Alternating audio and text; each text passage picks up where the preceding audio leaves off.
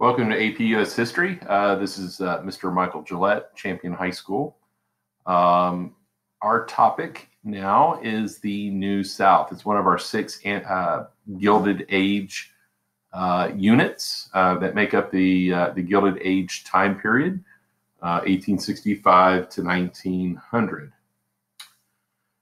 So the New South, the term, the expression New South actually is derived from a speech that was delivered on December 21st, 1886 by a then 36-year-old editor of the Atlanta Constitution and Journal by the name of Henry W. Grady in New York City. In that speech, Grady set forth a vision for the South that inspired a generation of Southerners to follow. In that speech, he says, quote, "The Old South rested everything on slavery and agriculture, unconscious that these could neither give nor maintain healthy growth. The New South presents a perfect democracy, the oligarchs leading in the popular movement, a social system compact and closely knitted, less splendid on the surface but stronger at the core, 100 farms for every plantation, 50 homes for every palace, and a diversified industry that meets the complex need of this complex age." So I think when we look at this quote, there's a lot here that we have to unpack. I think first of all, talking about the Old South. The Old South is obviously, if there's a New South, then there's going to be an Old South. The Old South is the South that existed prior to the Civil War. All right, it's the antebellum South. It was a South that essentially put all their eggs in plantation agriculture, namely King Cotton. So part of Henry W. Grady's New South Creed is this recognition that perhaps that was one of the inherent flaws of the Old South, is that it lacked, as you see down here, a diversified economy. That as the United States moves into a complex age, as we move into a modern age, Grady acknowledges that Southerners need to embrace change, that Southerners need to embrace modernity, that in many cases that the South needs to embrace modernization, to modernize their economy, to become less aristocratic. He says it here where he talks about a social system compact and closely knitted, less splendid on the surface, but stronger at the core, 100 farms for every plantation. So essentially to bring about a greater degree of equality amongst Southerners, to dismantle in a way the aristocratic features of the Old South, the old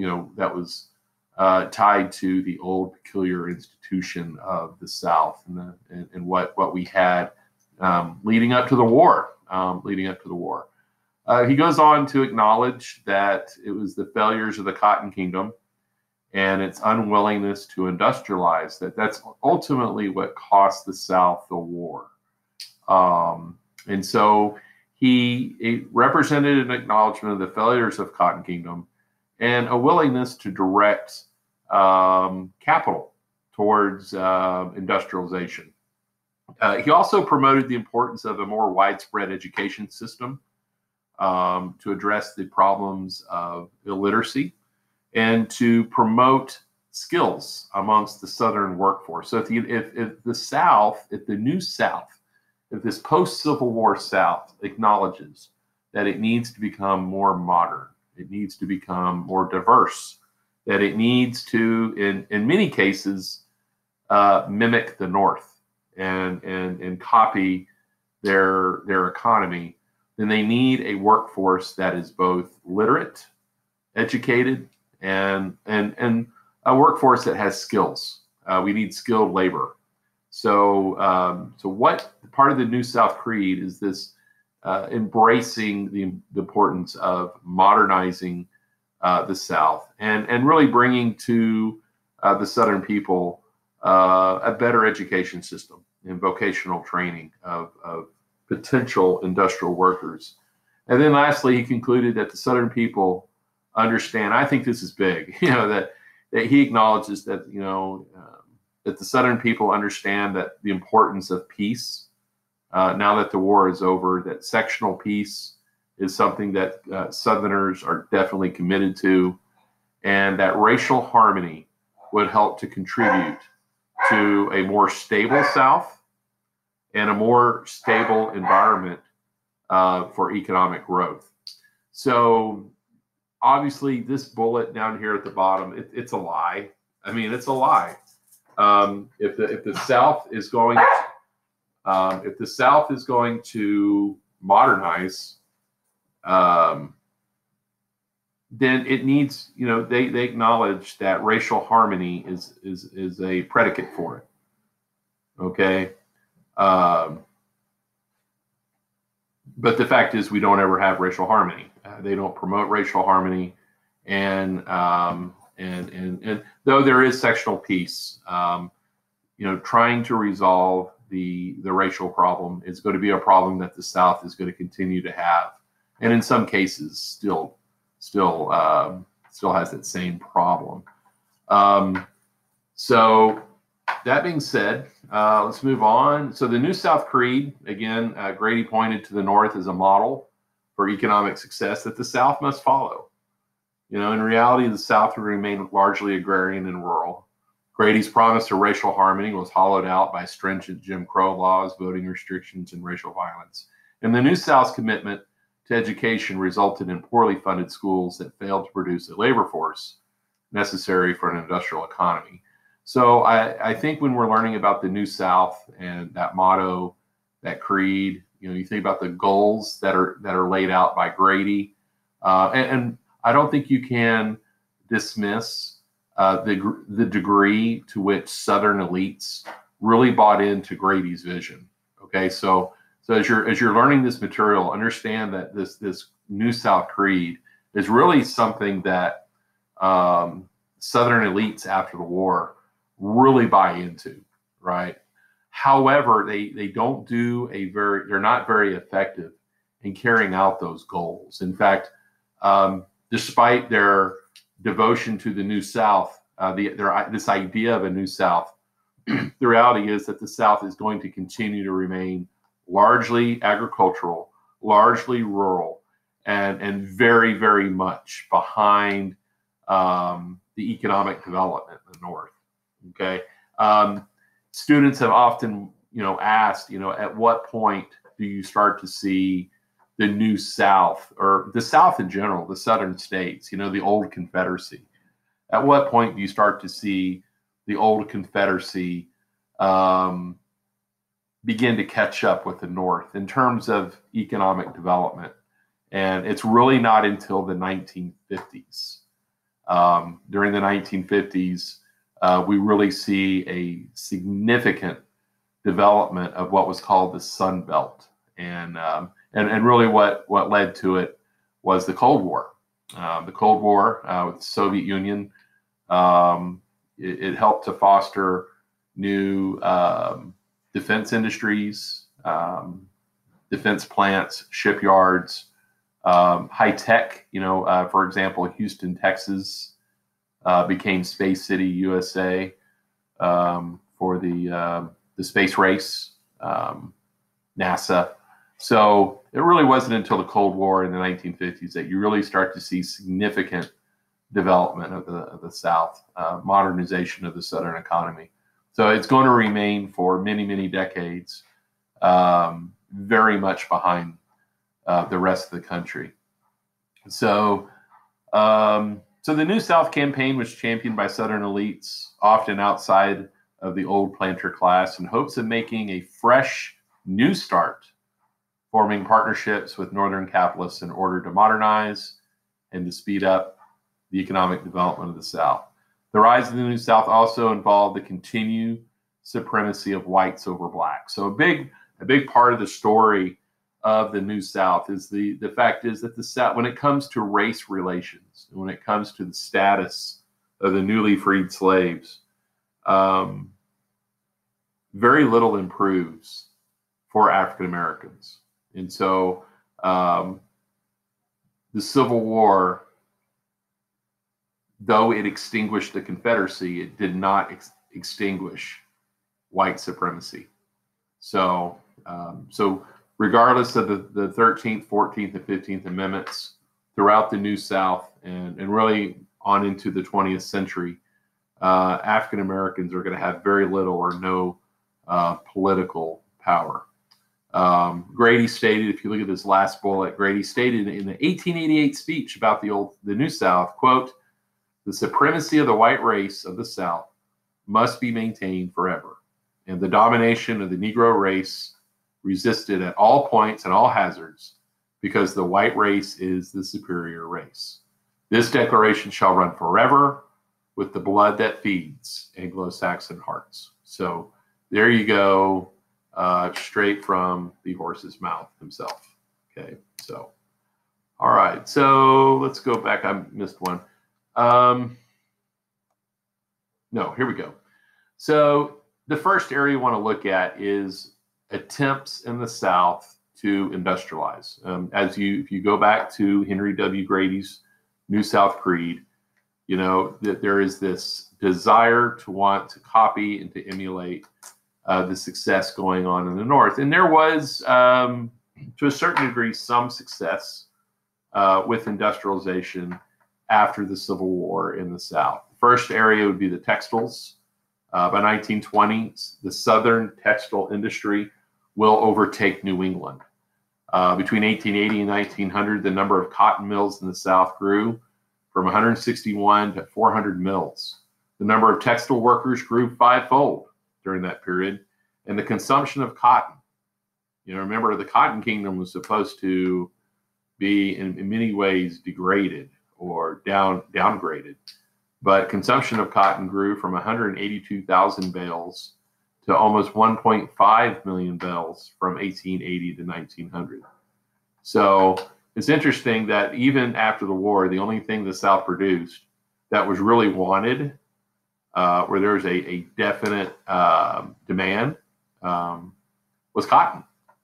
So much cotton that they had to import food during the period. So you can see included some statistics here, from 1860, which of course is the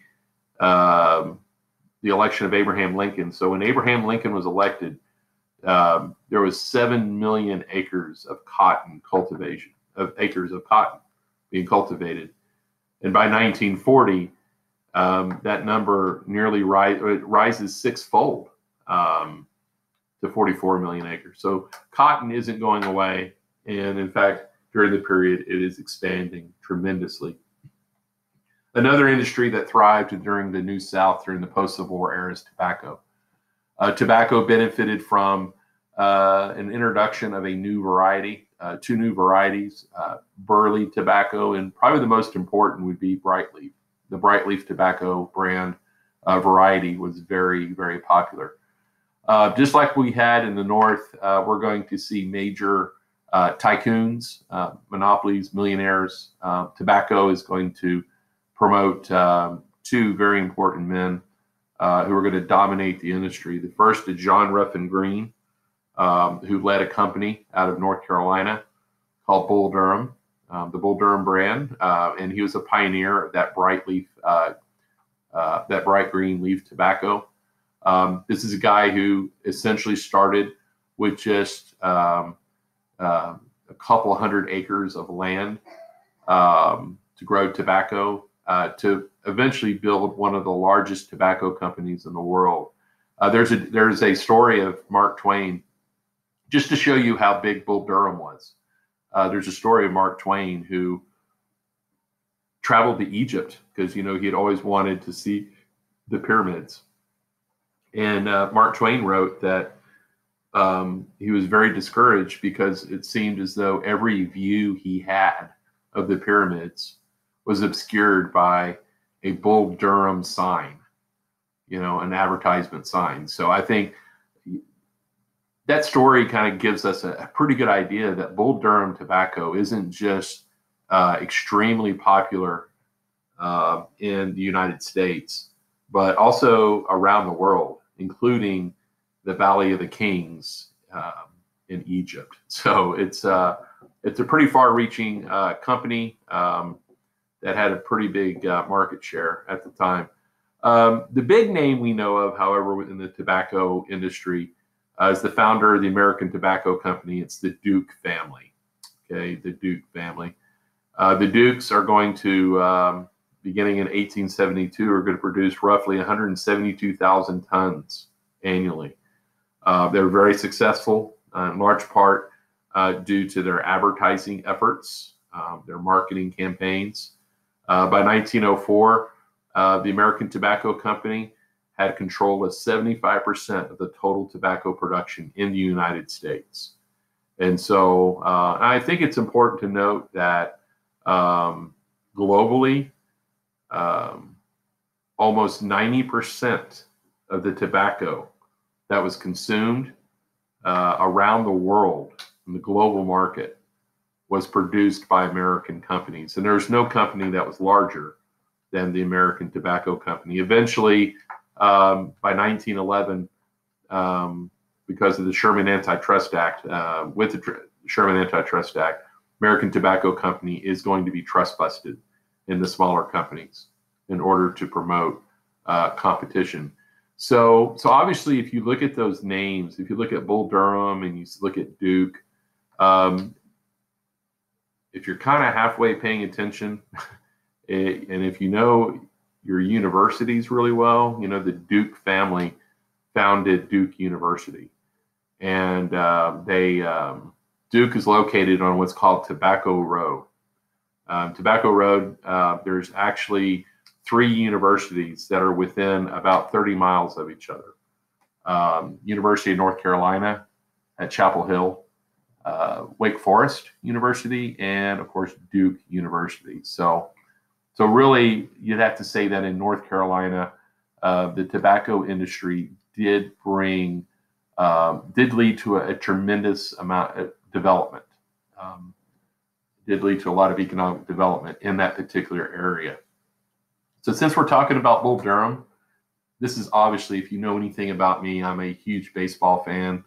I used to teach a baseball class, so I found this classic scene from Bull Durham. I had to find a clip that didn't have any cussing in it. So you just kind of, humor me.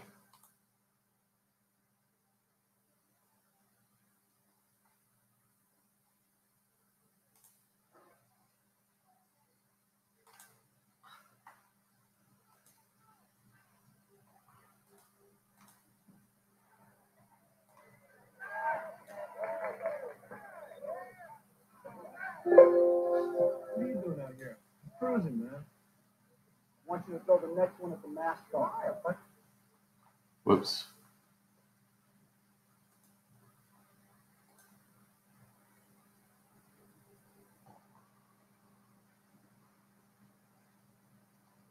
Little technical difficulties here. We'll get back online.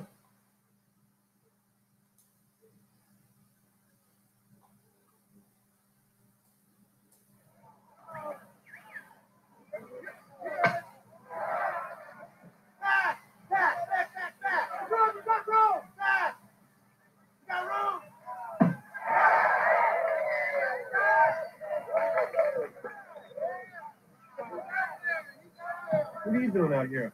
Cruising, man. I want you to throw the next one at the mascot. Why? If I'm going to where I want to throw it.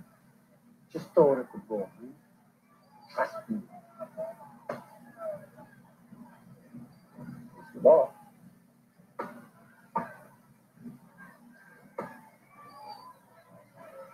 Stagger started by the loose. He's thrown 5 outs on 9 pitches, all of them strikes. He's got pinpoint control here tonight, Bull fans. Here's the pitch.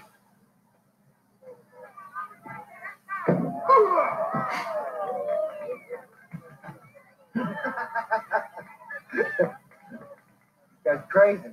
Yep. It wouldn't I'd dig in there if I was you. Next one might meet your head. I don't know where it's going to go. Swear to God.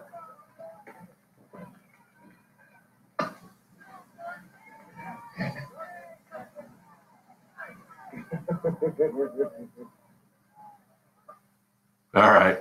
Anyway, humor me. So obviously it's a movie set in Durham, North Carolina, and it's got a minor league baseball team called the Durham Bulls. And so anyway, it's one of my favorites. So anyway, so talking about economic growth, other industries, you got the coal, iron, and limestone production in various areas of the South, largely limited to the Southern Appalachians, but also prevalent in Alabama. Coal production in the South grew from 4.6 million tons produced in 1875 to 49.3 million tons in 1900. So that's pretty steady growth. Birmingham, Alabama. Now, Alabama, every year, Alabama and Auburn University, they play in what's called the Iron Bowl. And if you ever wondered why they call that rivalry game the Iron Bowl, it's because Birmingham, Alabama, was considered to be the iron capital of the South. In fact, it was nicknamed the Pittsburgh of the South. And so I found a picture here of miners from Birmingham. The big reason, by the way, and I know many of you have read in your English class letter from a Birmingham jail, Dr. Martin Luther King. And in addition to the amount of segregation that they had in Birmingham, and despite the fact that it was a perfect place for King to go because of Bull Connor and the local government and how loose they were in the use of the police against protesters. Another reason King likes to go to Birmingham is because it is it's kind of an economic capital of Alabama. I mean, it's a place where African Americans were being routinely discriminated against in the mines, and discriminated against in the mines and in those iron foundries. So yeah. Then you have your timber industry. With economic growth in the South came the need for housing. This helped spur the timber industry. Lumber camps, little mills sprouted all across the mountains and flatlands. And by 1900, timber is going to outgross textiles in profits. And there were other diversified industries throughout the South. Fertilizer production, oysters, vegetables, fruits, shipbuilding. I actually included a picture here. It's not a very good picture, I'm now learning, but this is Norfolk, Virginia. And Norfolk was known for and it still is known as one of the largest shipyards in the United States. So the United States Navy has a huge shipyard there.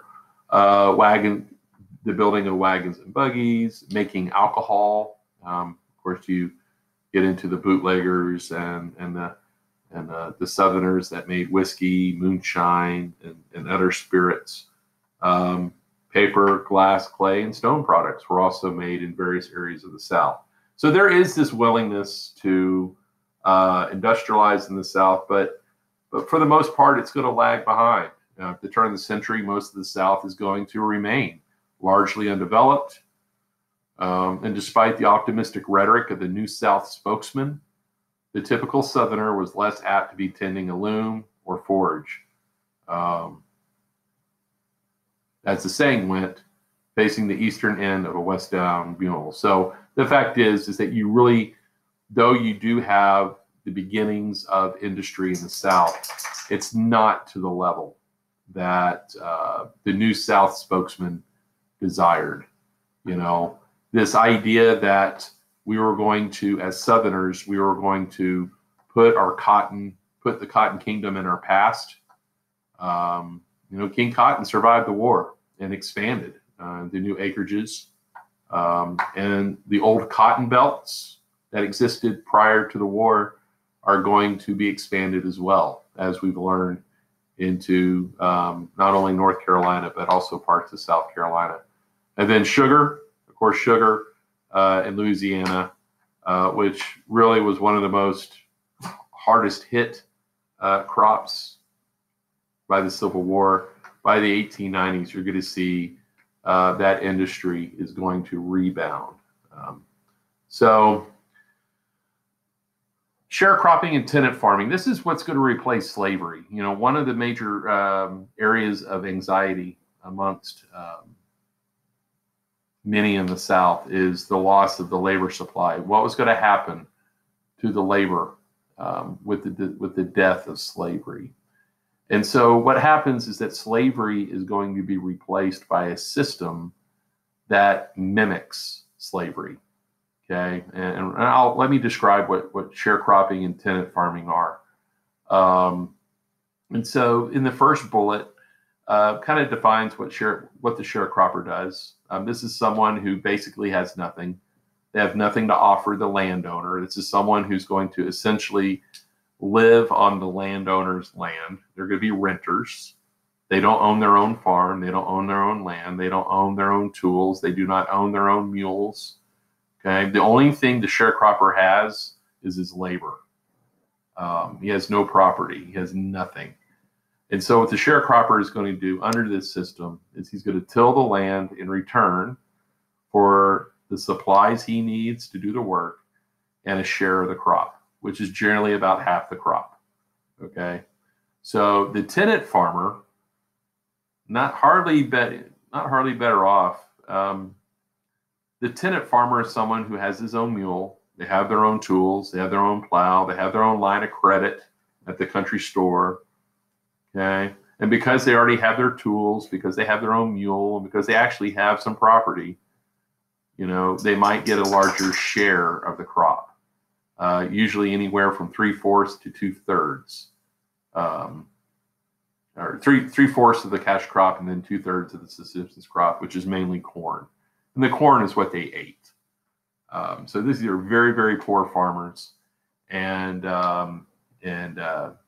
you know, again, they still owe rent to the landowners, but the tenant farmer has, he's got more property, okay, in terms of the mule and the plow and the tools that was necessary. Now, the sharecropping and the tenant system was terribly inefficient. And really what made tenancy and sharecropping the absolute worst system is that no matter how hard or how little the sharecropper worked, they lacked incentive to care for the land. In addition, the system bred a morbid suspicion on both sides, and the folklore of the rural South was replete with stories of tenants who remained stubbornly shiftless and landlords who kept the books with crooked pencils. So it was a very crooked system, very corrupt system, very inefficient. It did not really reward the sharecropper and the tenant farmer for the hard work that they put in. You tend to think that the harder you work at something, the more you get out of it. But it wasn't the case with sharecropping. The crop lien system was equally flawed. At best, it supplied credit where cash was scarce. Country merchants furnished supplies in return for liens or mortgages on farmers' crops. And to a few tenants and small farmers who seized a chance, credit offered a way out. But to most, it offered only a hopeless cycle of perennial debt. So let me show you an image. We're going to wait for it to come up.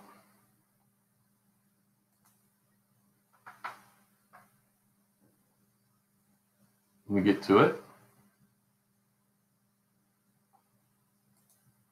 So just while we're waiting for that to load, essentially, well, okay, here we are. Hold on. No.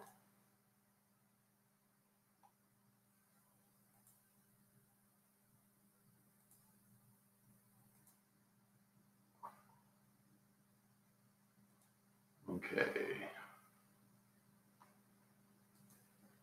Having a few issues here. Oh, here we go. Thank you for your patience. So really what these sharecroppers and these tenant farmers and those farmers that are trying to make it on the crop lien system is really what they're finding themselves. They're finding themselves in a in a cycle of perennial debt. You know, there we go. There we go. No, I've got a nice little image here.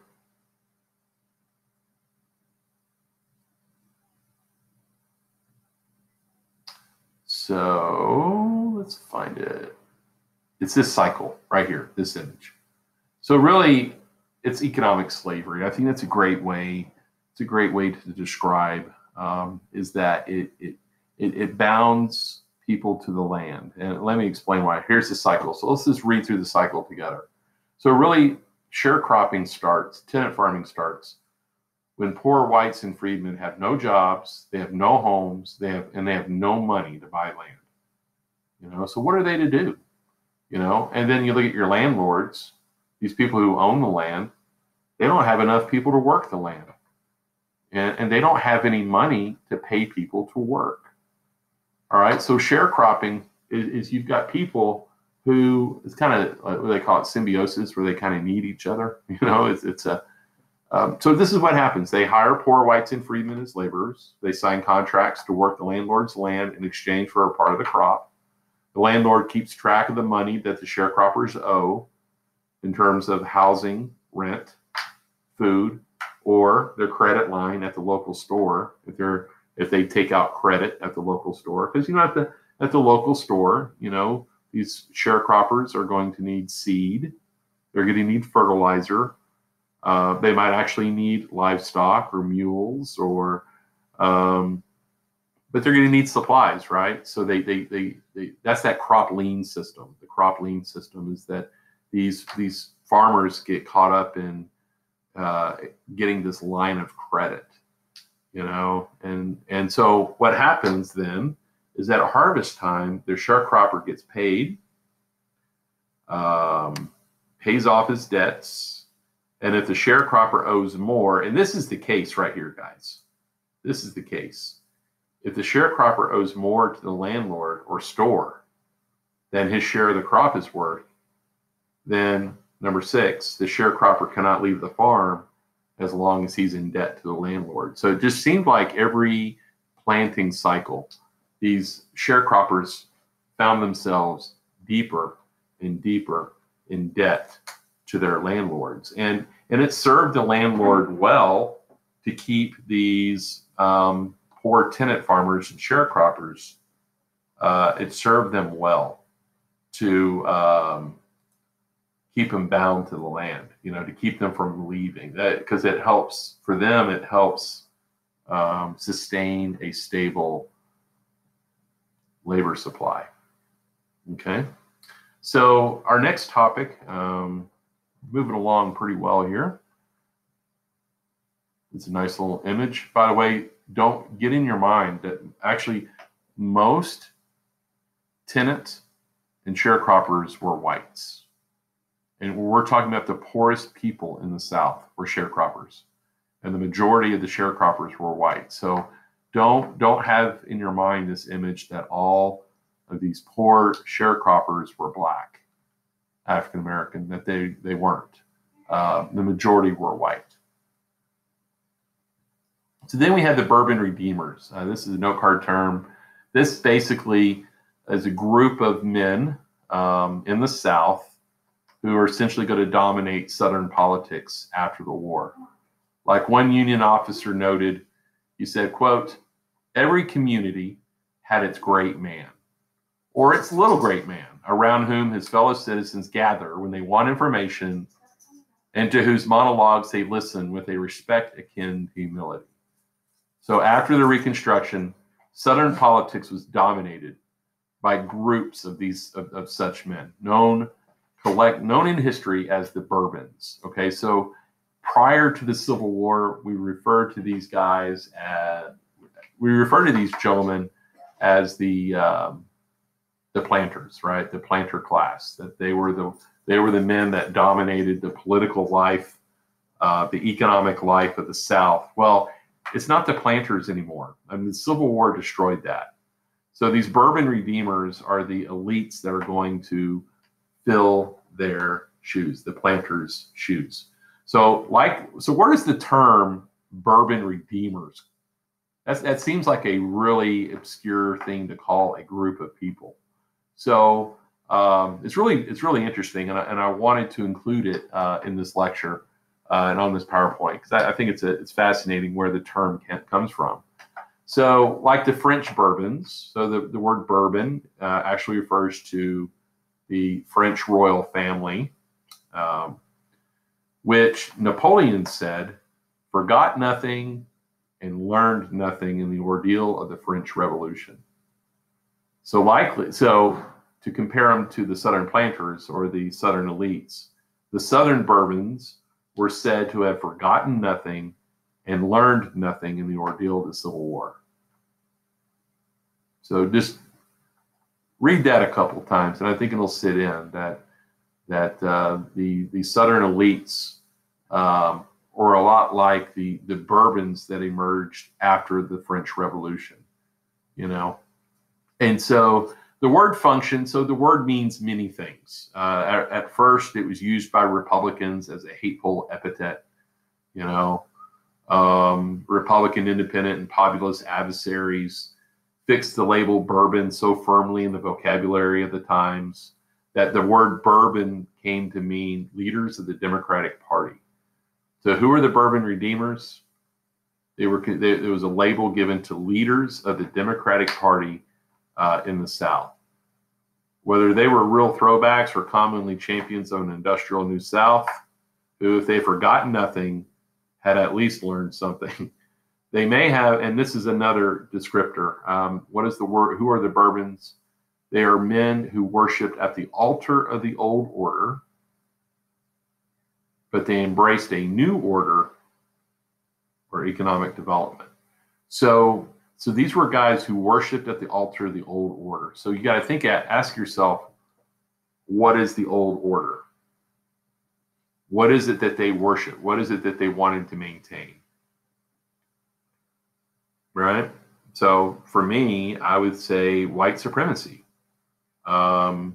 pre-Civil War race relations, this idea of keeping blacks, in their place, to deprive blacks of their equality and their voting rights. So the old order, I think, is maintaining as much of the old South in terms of race and social class and social order.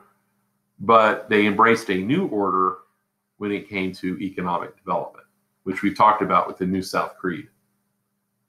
They formed a political alliance with Eastern conservatives and an economic alliance with Eastern capitalists.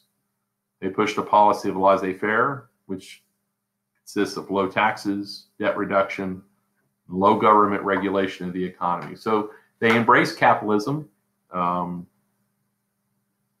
despite their reputation for honesty, these bourbons, these elites, tended to be very corrupt. They were often caught with their hands in the public treasury. And though they were dedicated to the New South Creed, they were unwilling to make investments necessary, including education. And you remember I included that. That was a big part of Henry W. Grady's speech, is the importance of bringing a very effective education system to the South.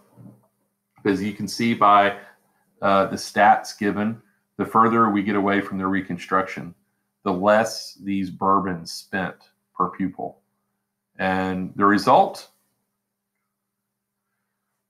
by the time we get to 1890, literacy rate for whites is 88, literacy rates for blacks 50%. So even the schools that were built were not equal in caliber when it comes to race. I got a typo here. So one educational leader summarized conditions at the turn of the century, quote, in the southern states, in schoolhouses costing an average of $276 each, under teachers receiving an average salary of $25 a month, we are giving children in actual attendance only 5 cents worth of education a day for 87 days only in a year. Imagine going to school for 87 days. Huh. I mean, that's like 3 months. It's like 3 months. Another attribute probably one of the most shameful institutions brought to the New South is the convict leasing system. The Bourbons created a penal system that served as one of the worst blots on their record.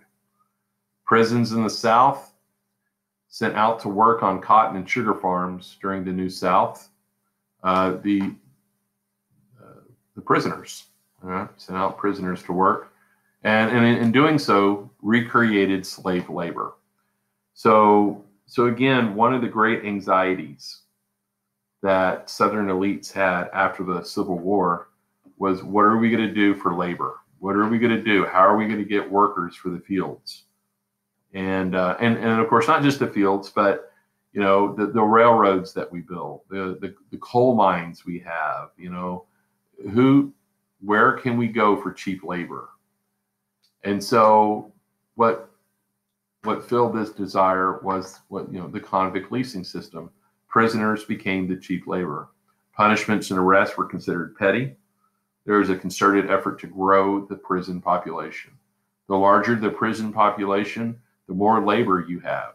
So now you are arresting people of color for essentially very petty crimes. And by the way, not even a lot of these young men didn't even commit any crimes. So the state used the convict leasing to generate a massive amount of revenue, and amongst the prisoners, ages varied, and white and black prisoners were segregated, and there were children that were even used. I mean, you look at this picture here, and you could actually get online, and you could find libraries full of these pictures. But I mean, this young man here, he can't be any more than your age.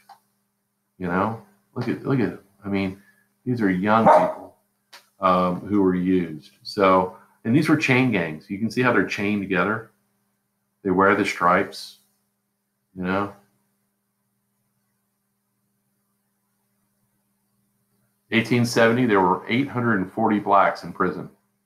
Let's talk about Texas. I know a little something about Texas. I have some pretty amazing statistics when it comes to the convict leasing system in Texas. I actually attended a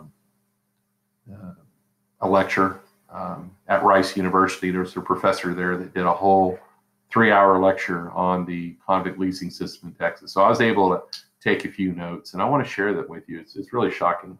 In 1870, there were 840 blacks total in Texas prisons, and that made up 30% of the prison population. 30 years later, the number grew to 4,000 blacks in prison, which constituted 40% of the total prison population. So what you find is, over time, more and more people of color are being arrested, going to prison for doing petty things. That by growing the prison population, you're also growing the number of labor, the amount of labor that is available. And essentially what happens is, let's just say that you own a sugar farm. Then what you do is you go to the state of Texas and you ask the state of Texas if you could lease 10 prisoners, 10 convicts, or maybe 100 convicts to come work on your sugar farm. And so you would pay the state of Texas money to lease these prisoners to work on your job sites. And so the state of Texas, therefore, had an incentive to try to increase the black population in prisons, because the more blacks they had in prison, then the more money they would make from the leasing. So I don't know if that makes sense, but it's pretty shady. The Walls Prison, which is in Huntsville, they actually had a textile mill inside the prison where the whites worked and the blacks worked outside. So the Walls Prison, by the way, I don't know if y'all know this, but in Huntsville, that's where death row is. That's where the original death row is. I think that's where they still execute people, in the Walls unit. It's right there next to Sam Houston State University, like literally right across the street.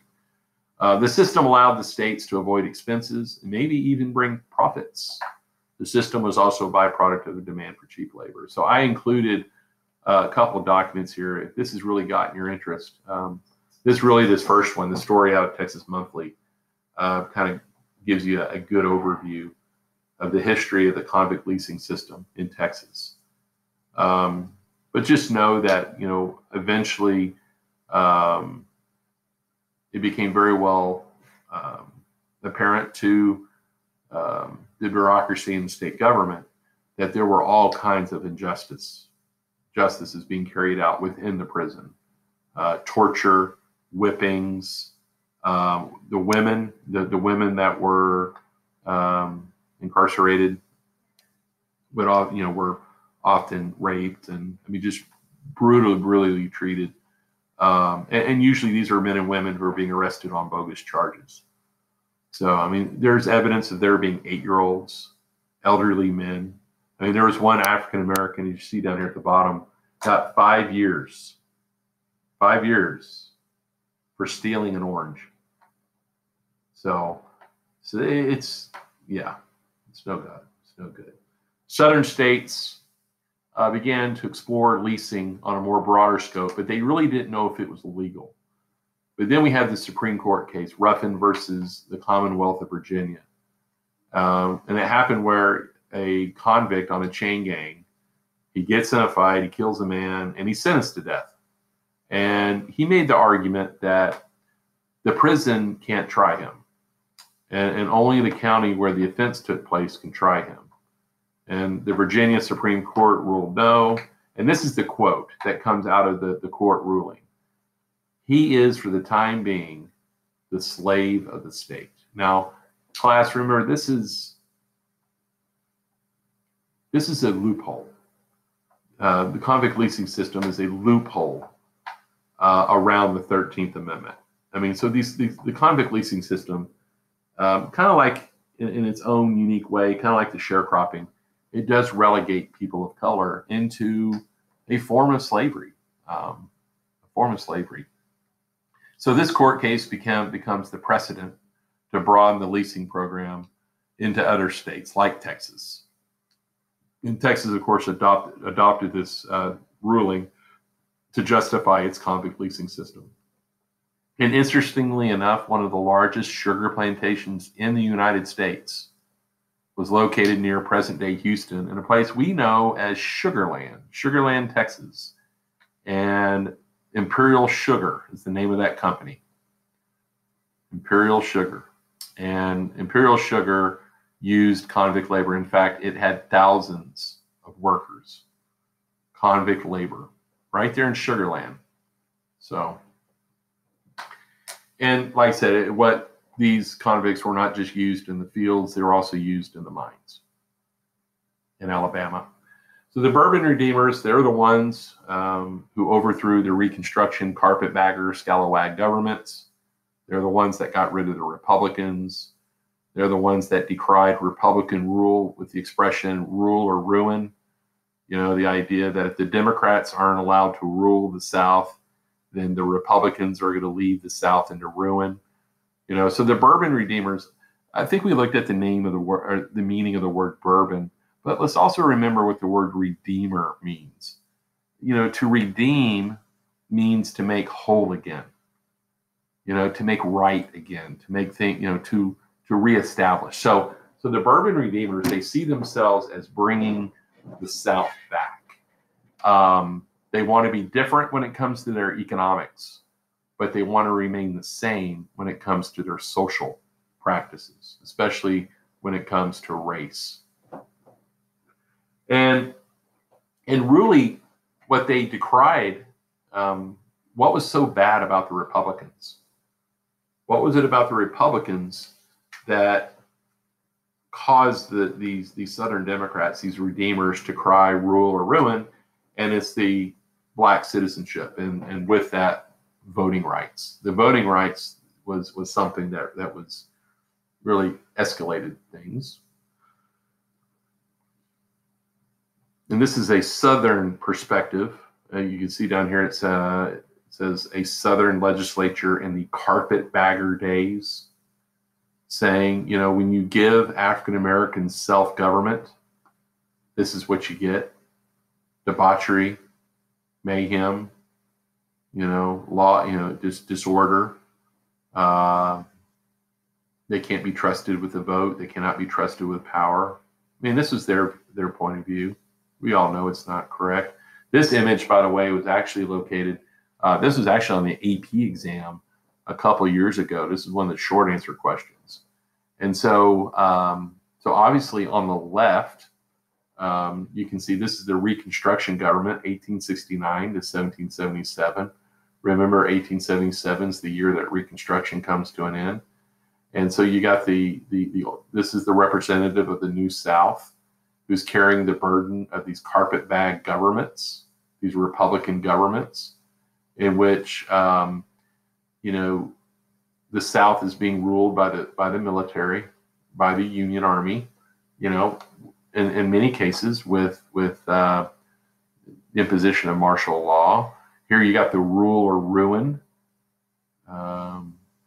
Right here, yeah, rule or ruin. I have to go back and I have to look. I've got a key for this. I'm trying to remember what this is. I think this is like the Halls of Justice. And you can see that you got burned out buildings, you got sinking ships, you know, that under Republican carpetbag governments, the South is in disorder, that there's a heavy burden that the South is having to cover, and that if you just simply leave the South alone, which is right here, 1877, 1881, you know, this is President Rutherford B. Hayes. You know, he's the guy who's going to end Reconstruction. Rutherford B. Hayes publicly said that it's time to let them alone, right? We got to let the South alone. We got to turn the South over. And so you've got Rutherford B. Hayes, who's embracing Southern rule, that the South has learned their lesson, that they're going to do okay when it comes to race policy. But under Democrat rule, once you get rid of the Republican carpetbag governments, you can see a healthy northern or southern economy. They're loading bales of cotton onto ships. You got factories belching coal dust into the sky. You know, so you got, you know, thriving ships on the rivers. You know, so you got people working in the fields. You know, so everything's all happy. So this is a kind of a side by side, before and after. Race. Let's talk about race. This is big. Almost done. The old slave owner, said a South Carolina editor, quote, has no desire to browbeat, maltreat, and spit upon the colored man. Clearly, in part because the former slave owner posed no threat to his status. So at the end of the war, many Southerners believed that they were actually doing right by the colored man, that they're doing right by the African American, and they really didn't feel like the African American was suffering. But that wasn't the truth. I mean, in a certain degree, you know, if you look at this first bullet here, it says blacks sat in state legislatures, South Carolina until 1900, and Georgia until 1908. Some black representatives were also Democrats. They weren't all Republicans. The South actually sent black congressmen to Washington in every election, all the way to 1901 or 1900, except one. And though they always represented gerrymandered districts into which most of the state's black voters have been thrown. So what the Bourbons were able to do is they were able to draw congressional districts in a manner in which you would have a majority black population. So when you have a majority black population, they're going to elect a black congressman. But then by creating these all black districts, they made the rest of the districts white. So even though blacks were given one congressman, you know, whites were able to send the rest of their congressmen. The rest of the districts were able to send white congressmen. Segregation emerges. Separation of the races emerged slightly before Reconstruction ended. And we first see it in schools, churches, hotels, and rooming houses and private social relations. In places of public accommodation, such as trains, depots, theaters, and soda fountains, discrimination was more sudden and random. In 1885, I like this anecdote here. In 1885, a black journalist reported from his native state of South Carolina that he rode first-class cars on the railroads and in the streets, was served at saloons and soda fountains, saw Negroes dining with whites at train stations, and saw a black policeman arrest a white man on the streets of Columbia. This was in 1885. However, 15 years later, such scenes would be rare. So what caused the attitudes to change? Okay, so if in the 1880s, there wasn't as much segregation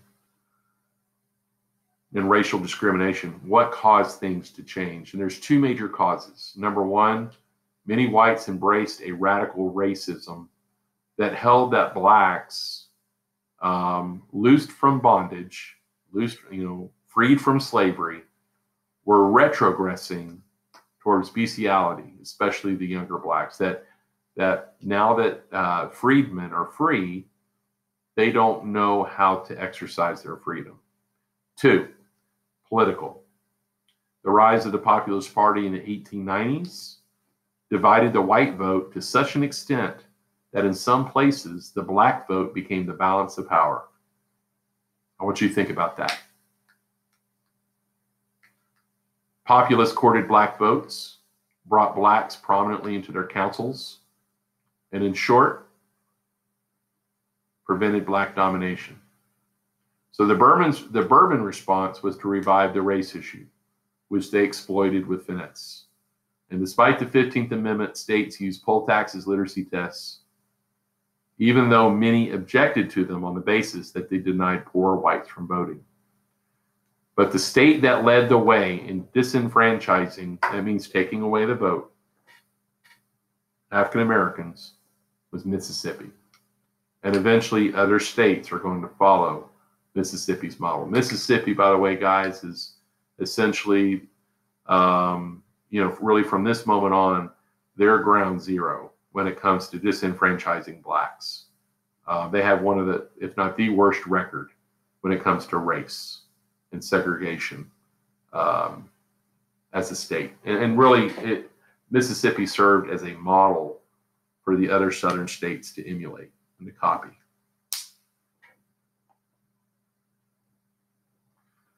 So, for example, in 1896, Louisiana had 130,000 registered black voters.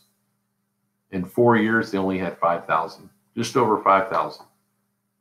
Alabama, 1900, had 121,000 literate Negro males over the age of 21, but just over 3,700 were registered to vote. Ultimately, if a black was able to overcome all barriers put in his way, most states just simply refused to count the votes. Jim Crow laws. Jim Crow followed the efforts to disenfranchise black voters. Jim Crow was done on the local and state-by-state basis, on the local level and on a state-by-state basis.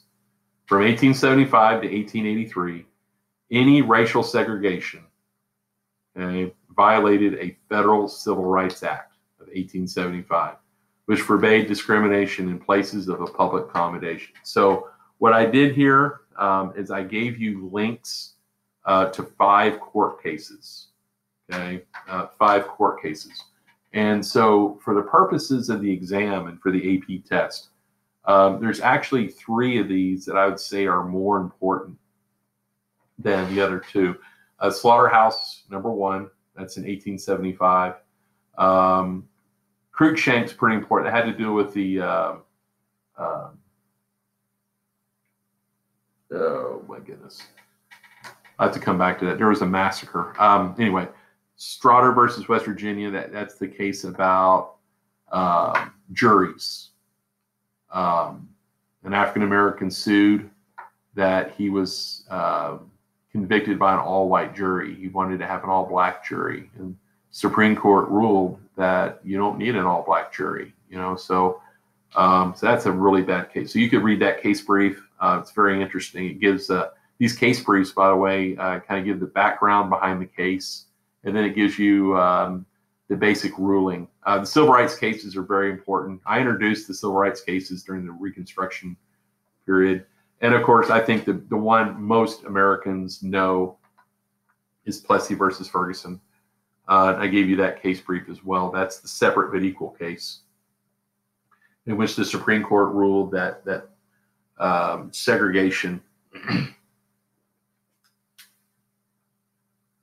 constitutional as long as the two facilities that are being segregated had to be equal in caliber. So going back to that Civil Rights Act, enacted in March of 1879, the Civil Rights Act of 1875 affirmed, quote, the equality of all men before the law. It prohibited racial discrimination in public places, in facilities such as restaurants and public transportation. The law also made it a crime for anyone to facilitate the denial of such accommodations or services on the basis of color, race, or previous condition of servitude. So if they're a former slave or not. All lawsuits arising under the Civil Rights Act were to be tried in federal courts rather than state courts. And so ultimately, those cases we're talking about before, the civil rights cases, to a certain extent, Cruikshank and Slaughterhouse, they ruled that the 14th, 13th, and 14th Amendments only apply to the federal government and not to states. So state governments can completely segregate. They can completely deny African Americans. They can discriminate racially in public places. The federal really the 13th and 14th Amendments only apply to the federal government, and that also, and this is the civil rights cases of 1883 ruled that the Civil Rights Act does not apply to individual action. It doesn't apply to individuals. So if you're a restaurant owner in Jackson, Mississippi, civil rights laws don't apply to individuals like you. So you can keep people of color from eating in your restaurant because the civil rights laws do not apply to individuals. It only applies to state governments, or to the federal government, excuse me. So last topic. So what's going on, with the New South? You have two men are going to emerge. They become rivals with each other. They don't see eye to eye. These are two black leaders, two very famous black leaders. The first is Booker T. Washington, an educator reformer, arguably the most influential black leader of his time. He preached, and I really take note here, he preached a philosophy of self-help, racial solidarity, and accommodation. He believed that, talking about self-help, he said that, blacks have to learn to pull themselves up by their bootstraps. They gotta come to the realization that the only person that can help them is themselves. He urged blacks to accept discrimination for the time being. That's what accommodation means. You need to accept it. African Americans, we could thrive. The Irish did it. He uses the Irish model. At first the Irish were discriminated against, but eventually the Irish are going to be accepted. And so he says that what African Americans should do is concentrate on elevating themselves through hard work and material prosperity. Okay? So how is it that the freedmen and the children of freedmen, how can they rise in a segregated Southern society? And so he believed, Booker T. Washington believed in vocational training, learning a skill, industrial or farming skills, cultivation of virtues of patience, enterprise, and thrift. This, he said, would win the respect of whites and lead to African Americans being fully accepted as citizens and integrated into all areas. Counter, and of course, I'm going to tell you, these guys did not like each other at all. W.B. Du Bois, a towering black intellectual, scholar, political thinker, said no, Washington's strategy would only perpetuate white oppression. He's very militant. He's very militant. He believes that Booker T. Washington is a leader of the black race only in the eyes of white people. Du Bois advocated political action and a civil rights agenda. It was W.B. Du Bois, by the way, who, along with other white civil rights leaders, founded the NAACP, which is today it's one of the oldest, one of the most distinguished civil rights organizations in the United States. In addition, he argued social change could be accomplished by developing a small group of college-educated blacks he called the talented 10th. And so he felt like that we should cultivate a small group of black elites, college-educated black elites that would help lift the Negro race up. He says, quote, "The Negro race, like all races, is going to be saved by its exceptional men. The problem of education, then, among Negroes must first of all deal with the talented 10th. It is the problem of developing the best of this race, that they may guide the mass away from," oh boy, let's see, "they may guide the mass away from the contamination and death of the worst." So his big emphasis was on education, and the key to advancement for African Americans is education through the talented 10th, by cultivating a group of black leaders. I put some links to some of their addresses, some of their speeches. I'm not sure what I'm going to do with these. I did put a couple of these on your outside reading list, so you can come here and you can access those documents here. And so, last but not least, this actually is the last topic. This is the lost cause. Coming out of the Civil War, the South really stiffened their resistance to complying with the laws of Reconstruction, in large part because they believed in what was called the lost cause. It's a myth that it's a set of myths that they created to help explain the Civil War. Okay, so what I did is I included a link to a lost cause PowerPoint, and it's really thorough. It's really good. I'm going to skip that, but it might be of good use for you to go to my Google site, download this, upload this PowerPoint, and then come to this slide and click this link. But I want to look at the 6 tenets of the lost cause, okay? And these were 6 myths that were created in which the South, what is a myth? I mean, a myth is something you make up to help explain why things are the way they are, okay? So I don't know why my computer's so slow today. Okay. So it was actually, you can get into the origins of the lost cause. It actually began with Southern women some of the first actual historians who were going to write about the Civil War were women. The daughters, I think it was the daughters of the Confederacy. The Daughters of the Confederacy was a group that actually is going to help not only create these myths, but perpetuate these myths even today. I mean, you still have pockets of people in the South today who believe in these myths. So it says here in the article, it says there are 6 main parts of the lost cause myth. The first and most important myth is that secession, not slavery, was the cause of the Civil War. Now, there isn't an American historian alive that believes this. right? So really what the South does after the war is they want to make the war about everything except slavery. It had nothing to do with slavery. It says, they believe that Southern states seceded to protect their rights, their homes, to throw off the shackles of tyrannical government. To the proponents of the lost cause, secession was constitutional, and the Confederacy was their natural heir to the American Revolution. Because secession was constitutional, all those who fought for the Confederacy were not traitors. Northerners, specifically Northern abolitionists, caused the war. South didn't cause the war. The abolitionists caused the war with their fiery rhetoric and agitating.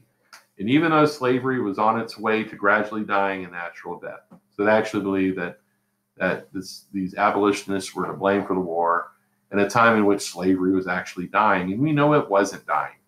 They also argued secession was a way to preserve the Southern agrarian way of life in the face of encroaching Northern industrialism. The second tenet is this idea that slavery was portrayed as a positive good. So again, they're trying to influence the writing of history here. They want to make it sound like slavery really wasn't that bad. Enslaved people who were submissive, happy, and faithful to their masters were better off in slavery, which offered the slaves protection, right?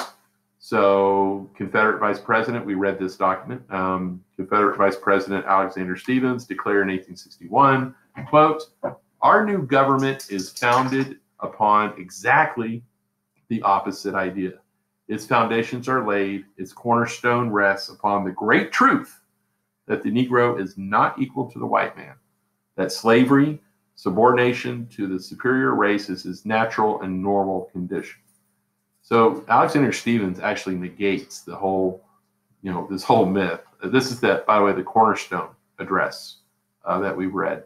Following the end of the war, these formerly enslaved people were now said to be unprepared for freedom, which was the argument against Reconstruction in the 13th, 14th, and 15th Amendments. The third tenet states that the Confederacy was only defeated because of Northern states' numerical advantage in men and resources. So the big thing is, and I want to stress this, is they believe they didn't lose. They didn't lose the war. Their cause was just. Their cause was just. They didn't lose the war. They just simply ran out of men and resources. Fourth, Confederate soldiers are portrayed as heroic, gallant, and saintly. Even after the surrender, they retained their honor. And at one reunion oration, Confederate General Thomas Cobb, who was killed at the Battle of Fredericksburg, was compared to Joshua in his courage, St. Paul in the logic of his eloquence, and St. Stephen in the triumph of his martyrdom. So this religious, they're compared to the martyrs. Fifth, Robert E. Lee emerged as the most sanctified figure in lost cause lore, especially after his death in 1870. He became the symbol for the lost cause. A cult of Lee revered the Virginian as the ultimate Christian warrior who took up arms for his state and was even called the second George Washington. And not far behind Lee was Stonewall Jackson. And so what we find throughout the rest of the next 100 years is you see the erecting right here. This is a great example. The erecting of statues. The erecting of statues to Robert E. Lee and Stonewall Jackson and Jefferson Davis as affirmation of the lost cause. And really what it was is it becomes a big, giant, like to say, a big, giant kick in the butt to the North. Really, by the way, these monuments, I actually have a link on my website on the homepage down at the bottom about the Confederate monument issue and why they were erected. And they were largely erected as reminders to African Americans really what the war was and what the war was about. So it's a reminder of a fake past.